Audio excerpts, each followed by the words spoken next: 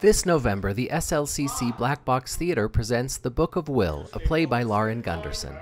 The play tells the story of two actors who scramble to preserve the work of William Shakespeare after his death. The play was published in 2018 and is written in modern speech instead of Shakespeare's iambic pentameter, which actors say appeals to modern audiences. What I love about this show is that it's done in a contemporary language, which I think is a lot more approachable. It's still very funny, still very poignant. You kind of fall in love with the shows through these characters' love of the shows. For someone who doesn't know anything about Shakespeare, it's a great intro. The title of the play is a reference to the efforts of Henry Condell and John Hemmings to compile and publish all of Shakespeare's plays in a single volume. This first folio was painstakingly assembled over several years, and had they not succeeded, plays like Hamlet and Romeo and Juliet would likely have been lost to time.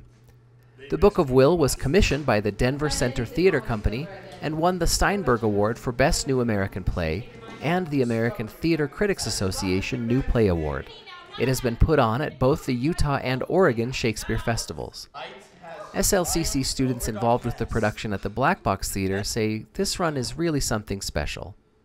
It is student produced. Our director's a student, the actors are all students, the people who built the set are all students. I think that it's similar to these characters, like we come from humble beginnings. It's not like we have this giant theater with all this money and things to produce this. I think it's a very homegrown show, and we all put in a lot of blood, sweat, and tears to make it happen. We care about the show a lot, and I think that shows.